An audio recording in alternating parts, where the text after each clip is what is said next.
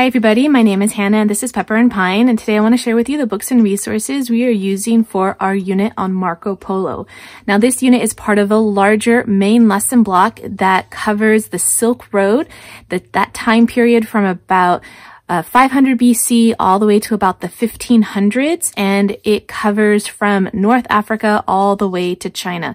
So because it was such a large area and such a large time span, we ended up breaking this up into a lot of smaller units so that we could get through the material that we have. So I want to share with you the books that we have on Marco Polo.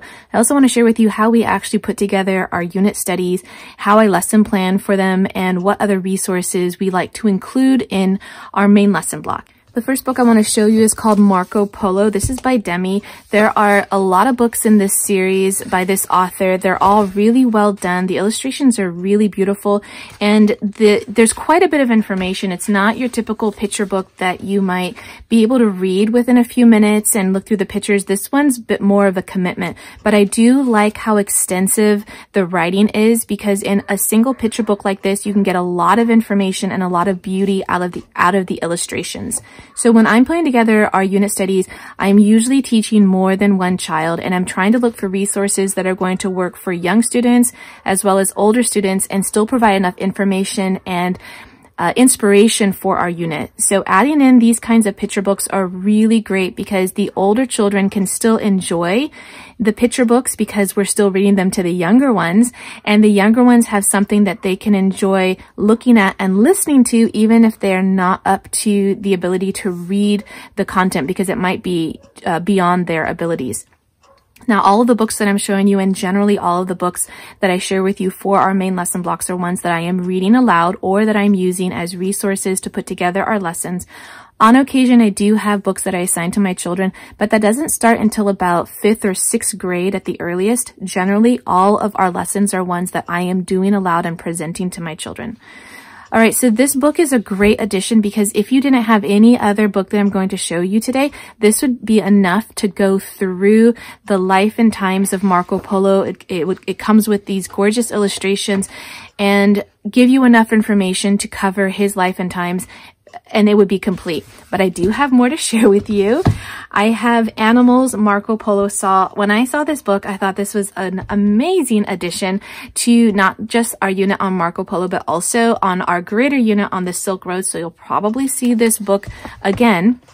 But this is a great take on a subject area that you're probably already familiar with. You probably already know about Marco Polo and the Silk Road, but now we're going to look at it from a different perspective. We're going to look at it from the animals that he saw, which I love this idea of bringing in a different angle to something that you already know, or a different perspective to the storytelling. Like suppose the story was told from the perspective of the animals, for instance. I really like that take on books because it just brings a different angle to what you're studying. So this is one that I am super excited to have. I have to say that our Silk Road unit is one that has been revisited often in our homeschool because we keep adding to it, which means we never are finished with it. So my son has already read this book, but this is definitely one that I want to read aloud again this time and bring it to my daughter who hasn't read this book yet. Oh, and the illustrations are so beautiful. They'd make great inspiration for illustrations for your main lesson book. A main lesson book is generally just a blank notebook. Sometimes there are lined pages as well, and it's a place where the students can put their work that they're doing for their main lesson block. So we don't usually have worksheets and quizzes and tests, but we do have main lesson books where my students will do illustrations for the lessons that we've done and then write narrations about that lesson. Who was Marco Polo? This is one book that, or a series of books, because there are many in the series that goes through so many different biographies. This is one book that I often assign to my students only because we end up with so many other resources that we don't always have time to read everything aloud. And this is one book that I really like assigning to my students because it's very simple to read. I think that the grade level is maybe middle elementary. The illustrations are super simple. They're usually just pencil or pen drawings. And I find this to be a really amazing resource, not just for children, but for adults too, because sometimes you have either picture books that are super simple, or you have books that are intended for adults, which are really heavy and dense. And this is a really nice middle ground that gives you a great overview of the person's life. So it's a really wonderful biography. It's written simply so you can get through it quickly, and it's informative so you understand that person's life and you get a nice glimpse about it. You get just enough details. So I really, really like this series of books. I find them to be appropriately well written. They're not the highest caliber, but I find them not to be the dumbed down versions of some books that just kind of don't appeal to me. So I really like this series. And the reason why this is one thing that I would assign to my students is because I love to read the picture books aloud. And I like to read the books that are more dense that I don't think that they're going to enjoy reading on their own. So this is a nice one that they can read on their own. However, if I had the time, I would totally read these aloud because I really like them. For our history book, or for our history main lesson blocks, I try to also include some historical fiction, something that the kids can read independently if they are at that age and they enjoy it. And plus, what I really like about historical fiction is that you end up learning a lot about that time period or about that person in history or about whatever situation is going on. You tend to learn a lot in a really enjoyable fashion. And previously in our history units, I found that we could read a lot of information, a lot of living books, and we just get lost in all of that. But we read one historical fiction and it puts it all into context in a really engaging way. So I love historical fiction. Now, I have not read this book, so I can't tell you much about it. It is on Marco Polo. That's why I've added it here. It's a fun book that I think would be about middle elementary. So not a super engaging, more in-depth historical fiction, but a great addition if you have younger students, or if you have an older student that's just a voracious reader and just wants to read everything, then it's nice to have that on hand as well. Marco Polo for kids. There are a number of these books in this series, and we have them for other biographies, for Galileo and a few others. And I'm finding these books, while they do contain a lot of information, so they are a great resource, they're not super engaging as read alouds. And so I have struggled tremendously incorporating these books into our main lesson blocks because the information just tends to be a little bit dry, a little bit dense, and not super lively to read through. There are some projects throughout, and I love that about this. I love adding hands-on projects. So I love the fact that there are projects added in this book because it gives you the opportunity to do some hands-on projects for your units, and that's something that I'm really big on. So we'll definitely be pulling some hands-on projects from this book so that we can incorporate that into our main lesson block. But as a resource, this might be something that you as a teacher go through and maybe retell some of the portions of this book. I just found it to be a more challenging read aloud than I had expected. And because I found it challenging as a read aloud, if I assign this to my students, the chances of them reading it and enjoying it and getting something out of it are pretty slim. So for dense books, I try to read them aloud so that I can bring some liveliness to them and some discussion to our lesson. You wouldn't want to explore with Marco Polo. I really like this series of books. I find them to be kind of whimsical and kind of fun. The illustrations are a little bit silly, but the content itself is usually really spot on. It's usually just enough. It gives you a great overview. The little captions are kind of fun and silly to read. It brings some humor to some heavier topics, and I find them to be really engaging. They're not the highest quality picture books or resources, but I've enjoyed adding them in whenever possible. My children really like them. I like them, and they don't take much time to read. And it's just a great addition to be able to get through information in a very easy manner with some fun illustrations. And on occasion, we have taken the illustrations as inspiration for our own drawings, for our chalkboard drawings, or for drawings in our main lesson book.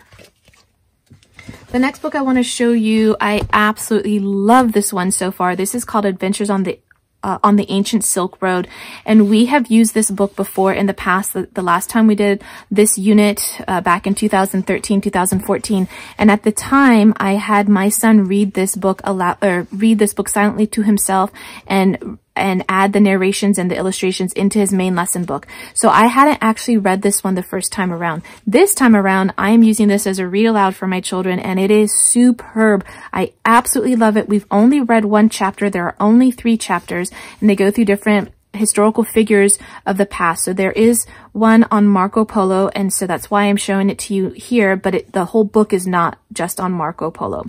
So the one that we already read was so well written, so engaging. It was a page turner. We just kept reading it until we got to the end. It was so well done that I'm assuming that the rest of the book is like this. But even if you just bought it for that one first chapter, it's still super amazing. Highly recommend this book. I also want to share with you a book that's going to show up in more of these main lesson blocks. This one's on camels, just because there are because there's so much desert that's being covered in these journeys. Camels were primarily used for those journeys, and so we thought we would add in a little bit about camels, and you could even turn this into its own unit on animals of the Silk Road or animals of the region, and explore other animals that were used either for transportation or for food. And so we went ahead and we added this one in. Also, when we're putting together our main lesson blocks, I like to write on the back of our resource how we plan to use it, or who it's being used for, or how we're using this. And in this case, because I had forgotten about this book, but because I had written some notes on the back of it when we were putting this unit again together, then I had some information about this book and how we used it in the past, because we use a lot of books we include a lot of books in our main lesson blocks. And I know this is not a typical Waldorf approach, because these would be considered resources that the teacher uses in order to present the lessons, but I end up reading them aloud to my children. And so having that on the back of the books really helps me when I am revisiting these resources, because we use so much, I forget about them. So I really, really like the full back sticky Post-its. These are sticky all the way to the very end. And what I like about that is that they stay in place and they don't get ripped off when I'm putting my books away. And so again, here I will just add the notes of how we're using the book this time and how much I love it, so that when we finally get to our review video, I have my notes on which resources we really loved and we want to use again, and which resources weren't that engaging, because we are using our educational funding to buy a lot of these books. Some of them I actually picked up from the library bookstore and, or secondhand, or I know that or I look for them because I know that we've used them. And so I'll add them into our collection, or I'll add them even if we already have them, and I'll share them with friends because we like them so much. And so I will, I lost my train of thought, but I will write down my notes on them so that I can share with you afterwards how we like them. Because we're using our educational funding, I can buy a lot of these books, but not all of them are winners. And so if you have a limited budget, or you just want to add a couple of resources, it's really important that I'm sharing with you the ones that we really loved, so that you are not buying all of them and finding that they're not going to be suited for you. So when we are putting together our main lesson blocks in history, I also like to add in some cooking as much as possible. Those are the most memorable lessons for my children. And I have like a really simple Chinese cooking cookbook here. This is from 1996. It is super old. It's one of the very first cookbooks that I ever bought after I got married. And we have used this so much in the past, but then we just kind of fell out of it and we didn't really use it much anymore. And so I'm really happy to pull it out again and reintroduce some of these modern versions of Chinese recipes into the mix. Sometimes we try to do something that's pretty authentic, but it also is difficult to find historical cookbooks. So for me, it's more the spirit of the lesson when it comes to cooking and not being historically accurate. And that's fine. It's something that the children can really enjoy and feel engaged in. And so even if it's not exactly historically correct, the fact that we are doing something that's the spirit of the lesson really has lasting educational effects for them. So bringing in a Chinese cookbook, I thought was a great addition for this unit.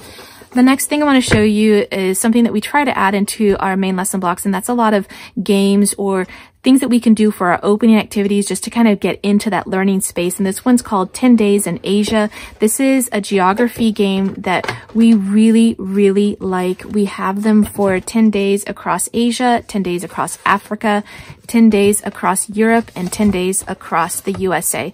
So it comes with a political map that's current up to the point of production, and all these cards. So this is an older game, and I know that some of you may struggle to find it, and I really apologize. If there's something that's more current that you could use instead of, I think that would be great to use a geography game that can keep you engaged and help you learn about the region. Absolutely add them in.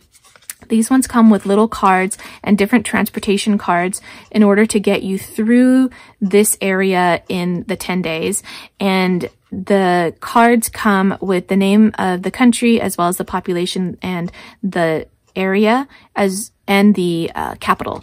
And then you have your transportation cards and your these little holders here to hold your cards. And I know that these are made out of wood, but I think the current ones are made out of plastic. So that's kind of a bummer because the quality was really well done when we bought these. And it's been about 15 years since we purchased these. So great addition. Love adding in the games, especially the geography games for our history units. It really helps the children get an idea of where we are studying. And I don't really do geography for the younger children. I don't do it until probably middle to upper elementary when they have a better understanding of their place in the world and their place in the city and the family. It's a very abstract concept to try to talk about geography for young children because the world is so vast. And even for us adults, like we sometimes are blown away by how vast it is and yet how small our world is at the same time.